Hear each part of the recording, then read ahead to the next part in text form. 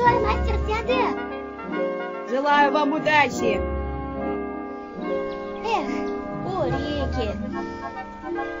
Такое спокойное и тихое место. Вокруг мир. И, конечно, приветливые местные. Конечно, я вот вернулась в свой мир на время, чтобы друзьям помочь с чем-нибудь полезным. Хотя на самом деле я не такая трудолюбивая, как вам кажется.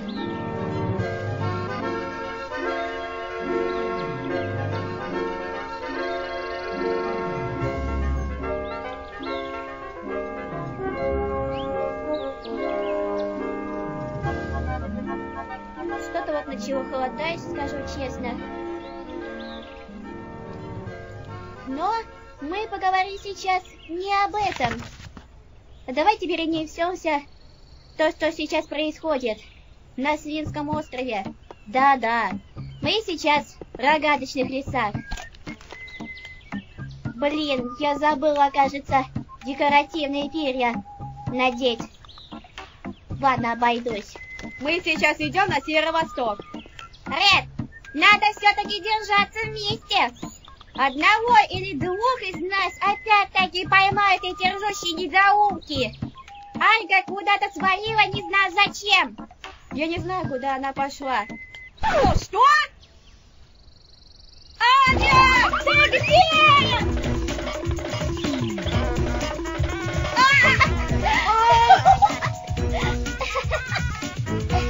Ах ты, ребенок шальной! Дура маленькая! А ну, слезь отсюда!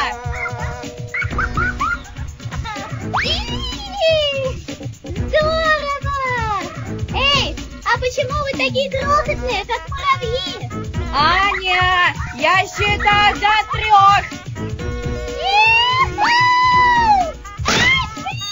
Ой-ой! 1, 2...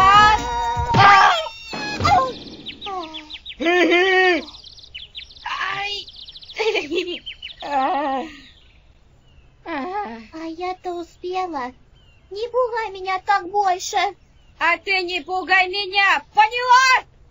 Ой, блин! Опять не удержался! Ну что же ты? Такое ощущение, что я частично на тебя похожа. Я тоже постоянно срываюсь, скажу честно. Извини. Я просто тренируюсь правильно воспитывать моих детишек на будущее. Сама понимаешь, не всегда удачно выходит, постоянно срываюсь. Ну, по крайней мере, я не бесполезна. И вообще, я не хотел на самом деле орать на вас. Но у меня не всегда получается сдержаться. Аня, ты сама знаешь, быть злой птичкой очень сложно. Постоянно на все и вся нарываться можно. Как вожак стаи, я слежу за тем, чтобы никто из вас не сделал глупостей и не попал в неприятность. Так что, пожалуйста, не уходи никуда без нас. Иначе разбойники опять поймают. А я этого, как понимаешь, не хочу. Поняла.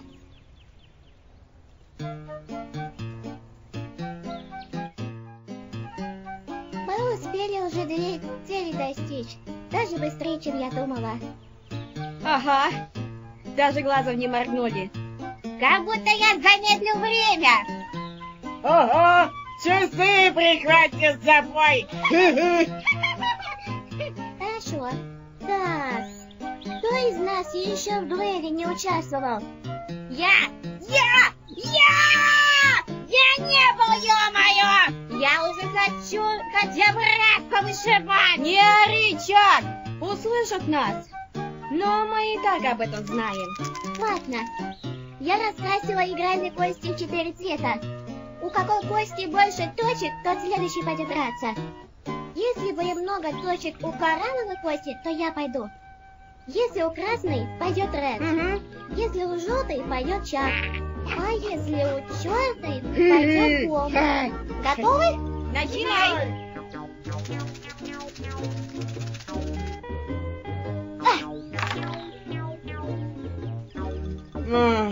Второй раз я! Ну и ладно. Чего? Опять ничего? Это что за бред? И мне по барабану, что выходит рандомно. Это возмутительно. Ну, держи меня, семеро.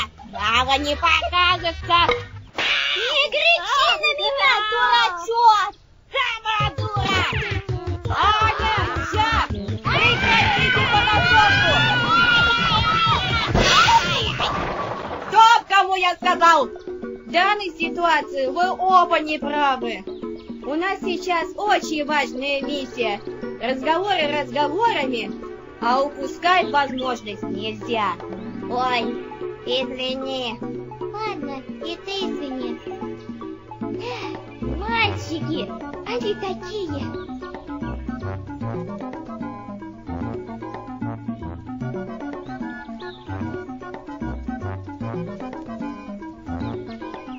Нас троих похищали в бамбуковых лесах. Матильда и Синие спасали нас. Надеюсь, такие проделки больше не повторятся. Так что ведите себя тихо.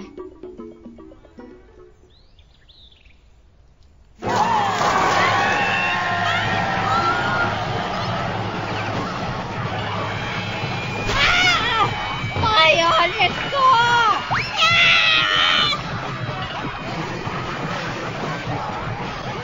Помог!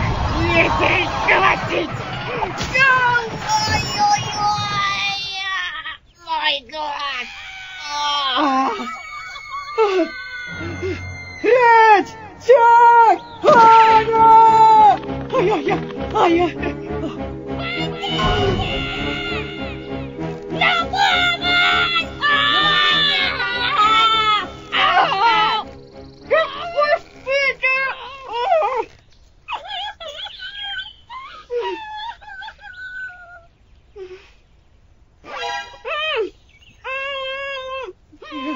Я сейчас задам им! Эй, вы, уроды! Отдайте моих дебилов!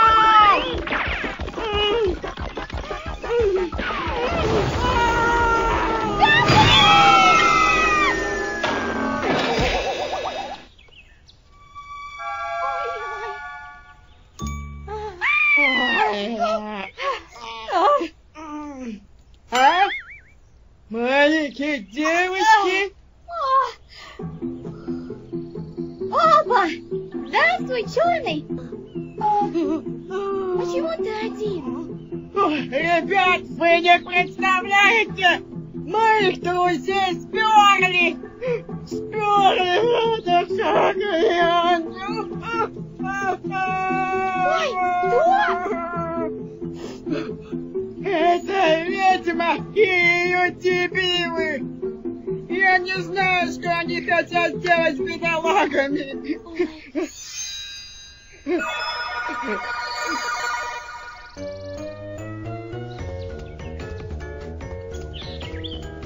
Что бы они ни хотели сделать с ними, надо спешить. Надеюсь, живыми найдем. Кстати, меня зовут Эдибе Юксель, я из Турции. А это мои друзья. Зейнеп Арик, также милоеда из Германии. И Кьюр Лайлак из США. Ух ты! Значит, они не единственная девочка, которая попала на Сиский остров? Я забыл, откуда она? Анна вообще-то из России. Отлично! Я Бомб! А знаете что? Тяжеловато разговаривать на бегу. Давайте потом пообщаемся. А сейчас побежу спасать наших друзей. Да только надо подумать, как до этого острова добраться. Ребят, они в беде! Блин, ребят! Я думаю, идти через бамбуковый лес было плохой идеей. Редчайших! Вот они! Там еще наша Аня! Пошли сюда, мои птички! Пока мы с Редом и Чаком находимся в плену у Уарны, и нас спасает Бомб и Эдибе Юксель. Самое время узнать, как дела у таких птиц, как стая Реда, лидером которой на время стала Матильда и Синяя Сурга. Алфируз, я помню, ты была жутким проклятием в мире Мии. Что тебя сюда приводило? Единственная причина такова. Я пошел в мир Мии ради новой силы. Поэтому я преследовала его, чтобы помешать ему это сделать. Но моя ненависть к нему, жестокость и зависть настолько усилились, что я лишилась собственного тела и лица и стала самим жутким проклятием. В качестве наказания я овладела телом Тауяня и превратила его в темного господина. Только так я заставила всех Ми ни за что не верить ему, но перебрала. Аня, Власенко, Ред, Чак и Бомб выселили меня из тела Тауяня. Но, думаю, он и так наказан. В ярости я хотела завладеть телом Ани Власенко, но тетя Матахари стала моей жертвой вместо нее. После того, как я стала обратно птицей, я жалею обо всем, что я наделала. Надеюсь, дочка, ты осознала, что не так сделала? Да, мама. Тетя Матильда, помнишь, вы всей стаи рассказывали про ваши приключения в мире Мии? Неужели это правда? Да, дети, правда. Да. Весело, однако, приключение вышло. Еще Айка превращала нас в Ми. Просто обалденно. О, так ты думаешь, серебрянка? Ага. Вообще обалденно и прекрасно. Ой, мои конфетки закончились. Бабус, по-моему, надо меньше сладкого жрать. Плохо будет. Что? Мне никогда не было плохо от сладкого. Интересно, куда ушли Ред, Чак и дядя Бомб? За редчайшими. Ред сообщил нам, что они успели 2 из всех 4. Второй день пошел. Думаю, им надо передохнуть. А каков срок? 5 дней. Ясно. Миссия невыполнима. Потому что разбойники павлин-альбиноса мешают ребятам. Надеюсь, с ними все в порядке. И кто такая Аня? Аня 17-летняя девочка из мира людей. Ее выбрасывают каждый раз, когда с программами что-то идет не так. Она также наша гостья. Очень интересно, как она выглядит. Аня. Эта маленькая девочка, видимо, иногда свой героизм проявляла. И у меня нет никаких сомнений. Да только раньше она была для меня лишь обузой. И я хочу лично с ней поговорить. Надеюсь, она будет не против. Кстати, Матильда, я нашла тот самый камешек своей силы, адуляр. Я хочу вставить его красному вместо лишенного глаза в качестве благословения. Кстати, он настолько гладкий, что никак внутри не расцарапает. И его никак не разобьешь. Надеюсь, ему это никак не повредит.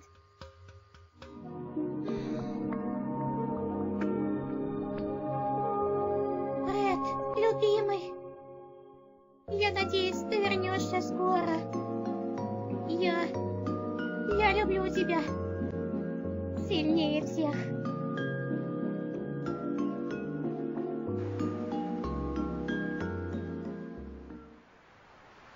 Пошли отсюда, придурки! Убейте моих волнистов!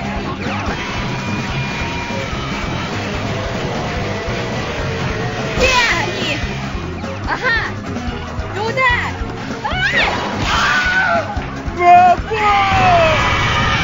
Атаки 2 секунды! Кто не пострадал, я не виноват! Чего там?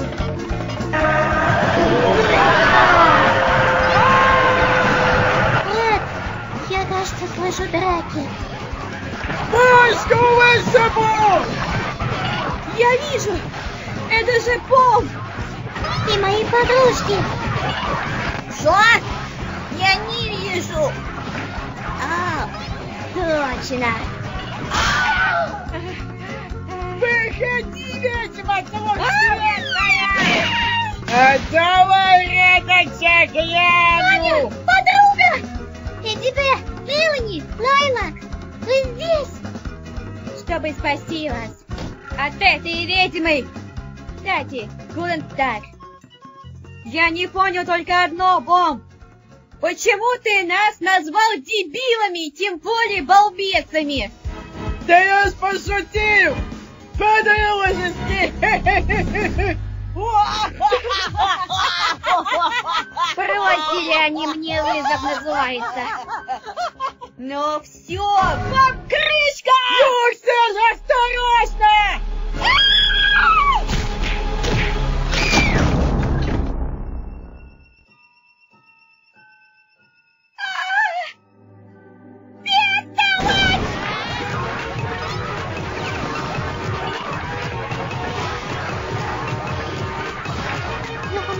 Ё-моё!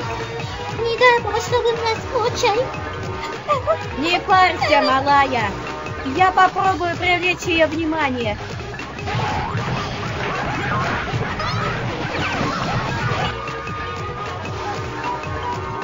Я знаю как.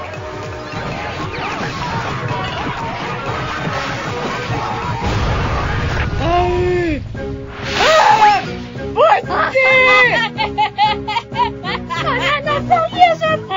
Эй! Выпусти нас из клетки! Или я твою морду заберу, ведьма такая! И как ты заберешь мое лицо, а? А вот как! Мое темное око! Чак, клетка оказалась деревянная! Разбей ее! Я думал, что железная. Хорошо, сейчас раздолбаю. Вот!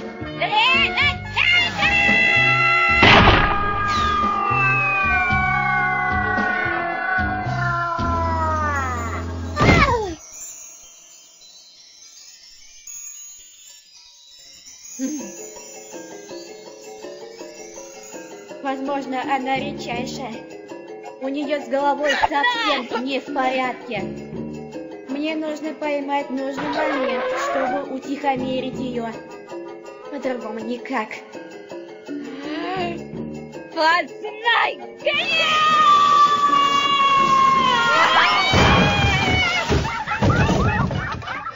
Вот балда!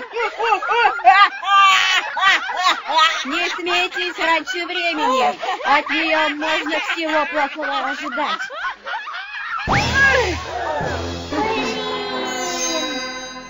Я же вам сказал! И это все, на что ты способен? Ну, погоди, безобразие! Это еще не все!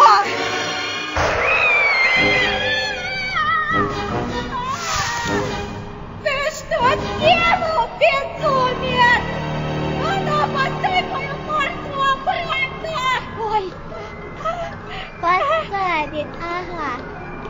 Но только при условии, что ты не будешь пользоваться нами, как подопытными кроликами. А что, может грозиться? Я едва умер после драки с темным господином. И вот я случайно получил его силой. Теперь я должен постараться не переборщить с темной силой, а то с ума сойду. А вот это огромный пирог, который использую как оружие. Я в детстве собственного тела содрал. Да ты что? И знай, что мы не предметы и не игрушки, а живые животные. Аня, серьезно? Ты на этот раз ерунду сморозила. Но чтобы так убедить ее, тоже неплохо.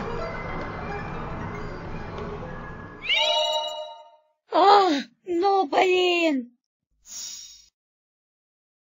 Я ж тебе говорил, балда ты окаянная! Ты сама понимаешь, что ты сейчас обалдела в край? Да еще и на убийство покушаешься! Я думала, мне конец пришел. Ладно, признаю свою вину. Это для меня было чересчур. Мне надо передышку сделать.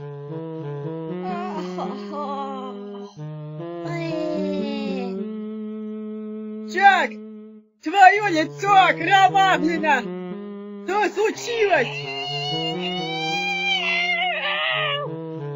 Эти простофили во время драки попали острым предметом мне в лицо. А что хуже, я на один глаз ослеп. Но без глаза я еще не остался. А что с лицом у тебя? Капец! Не переживай, Чак. Мы тебе обработаем и перевяжем рану. Спасибо.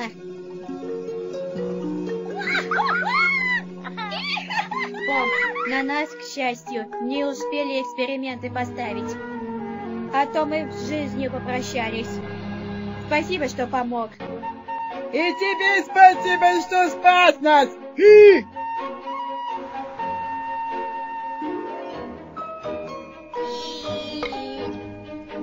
Я Уарна, на индонезийском значит цвет. Я обожаю алхимию. Слышала о павлин-альбиносе Туяне. Сразу ясно. Хочет завладеть редчайшими. Кстати, я одна из редчайших. Рад встрече. Меня зовут Ред, и я вожак стаи. А эти ребята мои лучшие друзья Чак и Бомб и наша гостья Власенко Анна Олеговна. Меня по-краткому зовут Аня. А это мои зарубежные друзья Эдибе, Мелани и Лайлак. Мы вчетвером из мира людей. Удивительно. Первый раз от таких, как вы, слышу. Раз вы одолели меня, то вы заслужили мое доверие. Не первая ли я в этом списке? Нет, ты третья. Остальные три редчайших. Это усатый синица Клоу, павлин-альбинос Яде и Амадина Ханабира. Ханабира у нас в списке, последняя не занятая. Точно вспомнила! Яде передал мне, что вы ко мне идете. Эхо-хо! Я ставлю эксперименты, дабы создать смертоносное оружие и бомбы против армии альбиноса. И у меня есть ученики, у них тоже возникают идеи. К сожалению, результаты не всегда положительные. Но мы не останавливаемся. В этот раз мы с этим переборщили. Вы за это извините нас всех. Мы покажем ваши изобретения. Хорошо.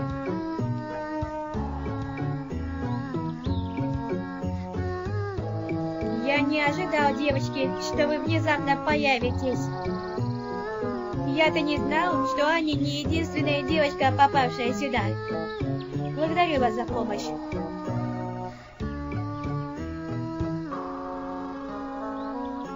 Аня? Я никогда еще в жизни не видела у Реда шрамов. Что с ним случилось?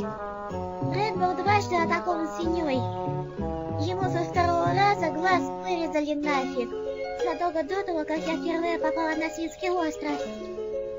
Бедолага! Как он вообще пережил всякое? Чем чаще я смотрю на него, тем лучше его понимаю. Кстати, у меня тоже шрам есть. В раннем детстве случайно поранила подбородок бритвой. А может, и об асфальт ушиблась. А еще во время Хэллоуина 2020-м, когда я случайно попала сюда, я еще в плаще была. Ред меня вырубил с вертушки, да и пожалел об этом. Потому что тот не знал, что это была я, а не чудище. Я его простила, потому что это была случайность. Анна, держи отметку.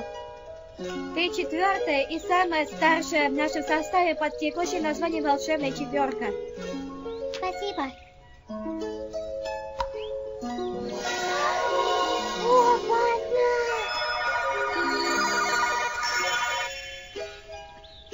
И да, после несчастного случая, единственный способ избавиться от потери разума, так это раз в день лаванду есть. Маргарет, Матильда посоветовала. Пожалуйста, расскажи о ваших работах кратко.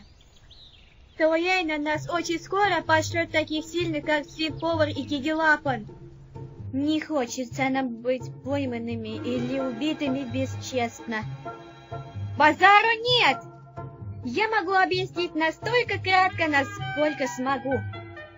Так вот, для смертоносной бомбы против вражеской армии мы используем яд жабы, змеи и тарантула. Мои некоторые ученики во время производства приобрели иммунитет к нему. Но безопасность всегда должна быть на первом месте. Ничего себе ты бесстрашная! Ты даже не носишь защитные очки, халат и перчатки! Лишь для самых-самых опытных носить все вещи для безопасности становится необязательным. Но если вы подмастерье или новичок, это очень нужно. Одно ошибочное действие, и вы труп. Я на самом деле хороша в рисовании. Не хотела бы рисковать. Если не хочешь, не надо, дитя. Идем дальше. Второе оружие, которое мы создали. Огромный арбалет, который стреляет несколькими стрелами сразу. Да только мы не будем их в конце смазывать ядом. Вдруг те стрелы поранят наших, и за их гибель мы будем виноваты. Здравая мысль.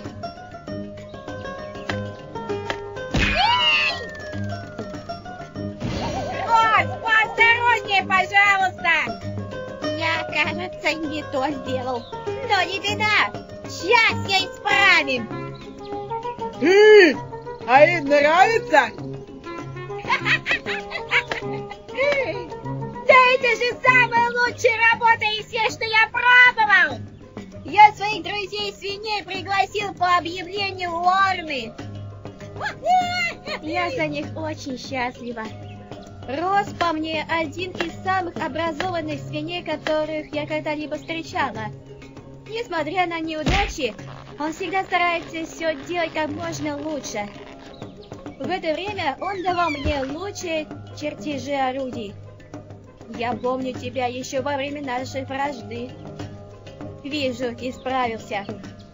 С тех пор, как Свин-повар захватил наш родной город, я потерял свою работу. Я был вообще никчемен. До тех пор, пока наша наставница не позвала на остров вулканов ставить эксперименты и создавать то, чего у меня еще не было. Спасибо, Уарна, за то, что вернула мне звание. Девочки, а он мне нравится. Такой оптимист.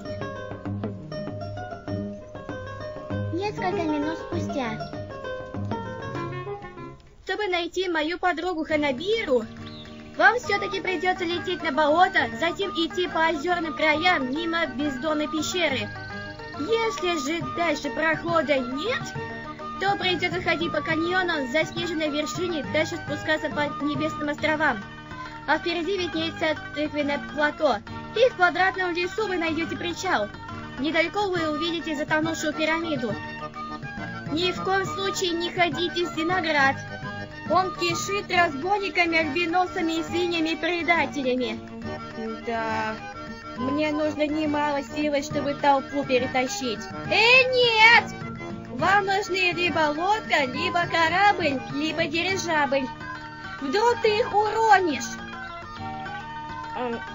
Уговорила. Я буду следить за каждым шагом, который вы совершаете. Если вас попытаются взять в плен или убить, я, сестер Сурга, вам на помощь позову. Хорошо. Выпадет возможность, я встречусь со своей стаей снова. А у тебя есть какая-нибудь лишняя ленточка чуть толще шириной? Зачем? Жене хочу подарить. Она просит новую, раз ее желтая лента потрепалась и порвалась. Да только смотри, чтобы на ней не было ни капли яда или химиката. Сейчас все будет. Получается, что если у тебя есть жена, то выходит, у тебя уже есть и дети? Да, конечно. Только мои дети еще не вылупились. Спасибо.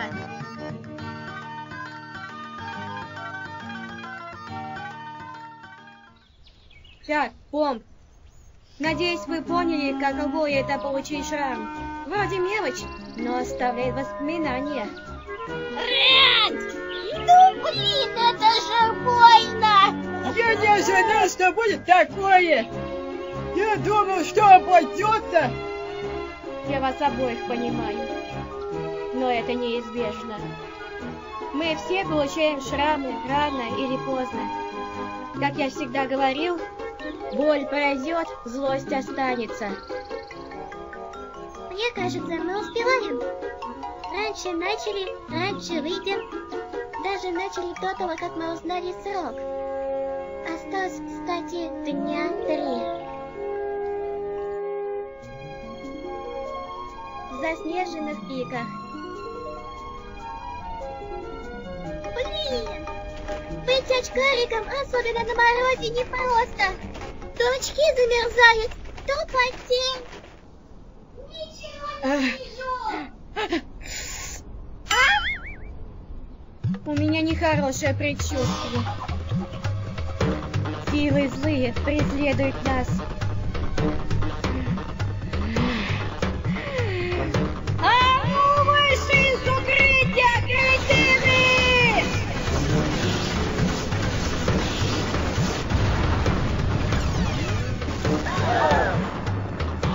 Черт тебя побери, ты нашел нас! Ну держись! Мама не покажется! Рид, я с тобой наравне! И я! А ну иди сюда, дура!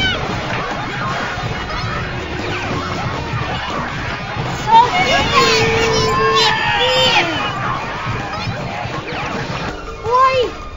Эти двое оказались слишком сильные. Несмотря на то, что нас больше.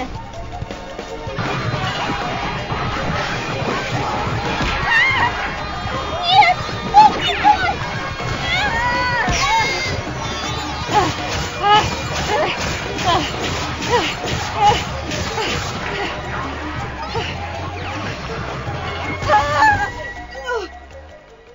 О боже!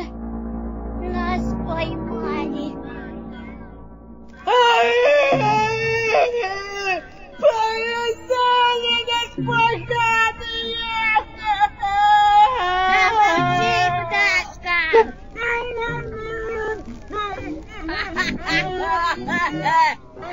Дура тебе, Вапан!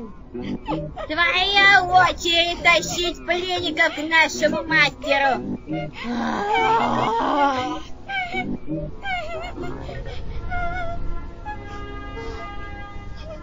Матахари?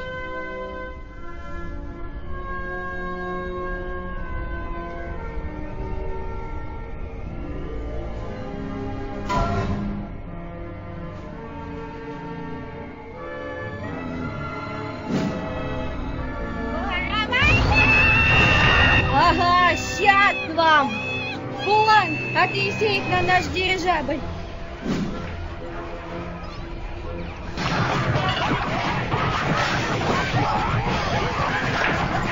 Ребята, с ними еще и Тера!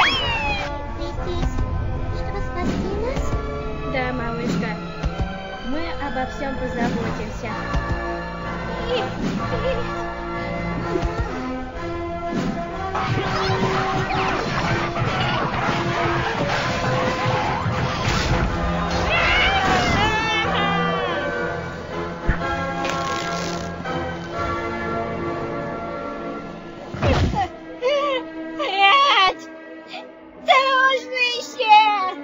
Эдибе, ты нормально? Нормально, но больно. Надеюсь, все пройдет гладко.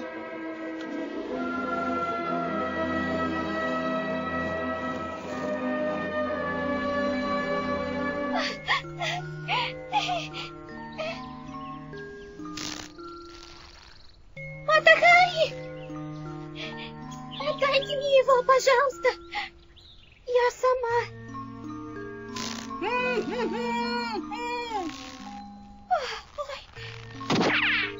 Дядя Бомб, это ты? Матильда, любимая! Где вы пропадали? Мы успели заслужить доверие 3 из 4 редчайших. Уже 2-й день идет. Бедные. Совсем измотались. Мне тоже, если честно, не хватает тебя, Бомб. Матильда.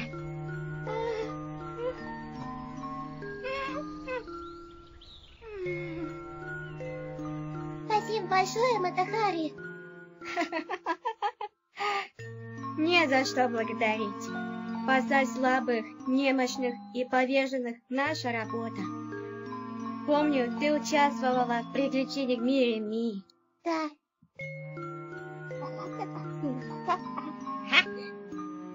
Здорово, прикольные девчули! Перебрянка? Я слыхала, что Аня не одна такая, которая сюда попала. Не одна. Она первая.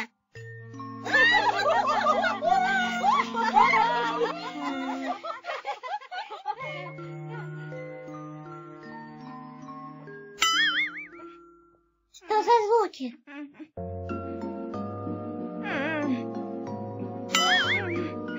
Надо отвернуться.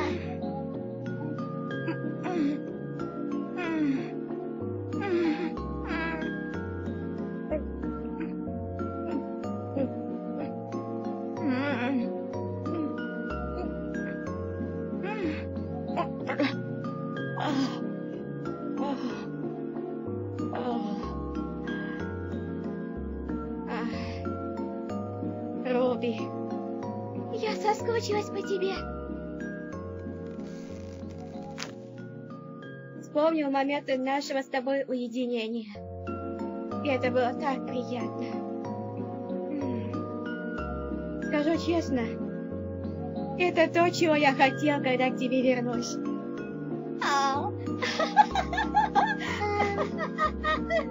Ой, привет, Аня. Красиво выглядишь. Спасибо, Руби.